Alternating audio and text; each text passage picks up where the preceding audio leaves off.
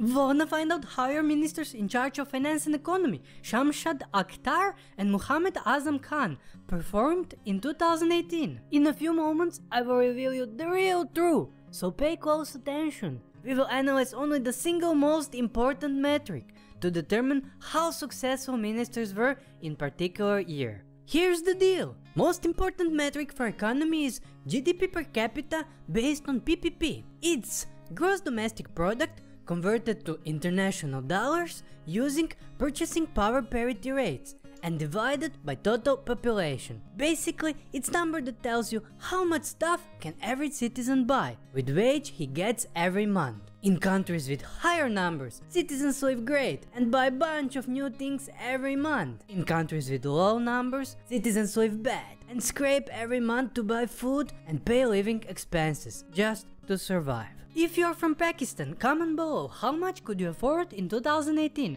and were you satisfied with that? Now, our data source will be IMF's GDP per capita based on PPP rankings report. IMF stands for International Monetary Fund. We will analyze two main factors: position in 2018 GDP per capita based on PPP rankings and change in rankings.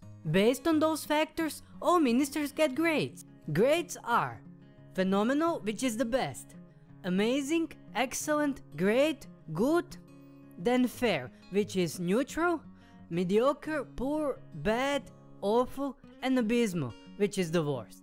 If country dropped ranking from last year, ministers can get positive grade. Is that clear? And now, are you ready? Pakistan ministers in charge of finance and economy, SHAMSHAD AKHTAR and Muhammad Azam Khan, in 2018 performed, drumroll, wait for it, good. You can best visualize it by seeing how high this red arrow is. And now, few numbers. Their score was 721 and they ranked 80th among all economy-related ministers. Pakistan was ranked 139th in 2017, which is very low. And in 2018, they gained 2 places to 137th place.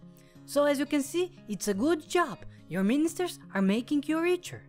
If you now want to see how leader of Pakistan, Prime Minister Imran Khan, performed in 2018, click the link in the top right corner. And that's not all. Let's see few ministers related to economy that performed the best, so you can see how phenomenal performance looks like. Here is the top of the rankings. Ranked number 1 were ministers from Taiwan, Su Jain-rong and Shen Zhongqin. They did phenomenal job, and Taiwan recorded jump of 3 places in the ranking. Ranked number 2 were ministers from Spain, Maria Jesus Montero and Nadia Calvino. Phenomenal job. Spain also jumped 3 places in the rankings. Ranked number 3 were ministers from China, Liu Kun and Zhong Shan. And although China ranks a little bit lower than Taiwan and Spain, in 2018 they leaped 4 places from 81st to 77th.